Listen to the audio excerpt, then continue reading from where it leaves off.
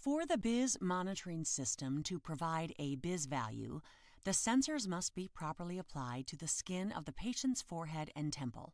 Before you begin, wipe the forehead and one temple with alcohol and let dry. Next, take these steps to position the numbered sensor points on the clean and dry forehead and temple. Electrode number 1 should be positioned at the center of forehead, approximately 2 inches above the bridge of the nose. Electrode number 2 should be positioned directly over the patient's eyebrow. Electrode number 3 should be positioned on the temple, between the outer corner of the patient's eye and their hairline. Electrode number 4 should be lying flat over the outer half of the eyebrow. Next, to ensure adhesion, apply pressure to the outside of each electrode using a circular motion. Then press on all electrodes with your fingertip and hold firmly for 5 seconds. Finally, insert the sensor tab into the patient interface cable.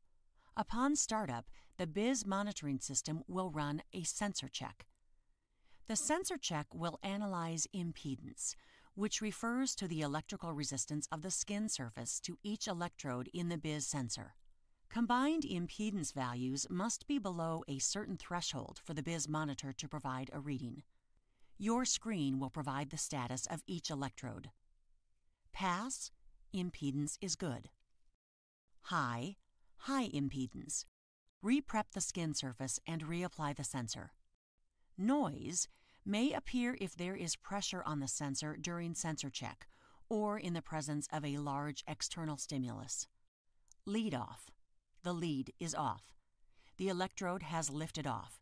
Re-prep the surface and reapply the electrode. BIS monitoring will not begin until all impedances are acceptable. Run sensor checks until all electrodes receive a pass.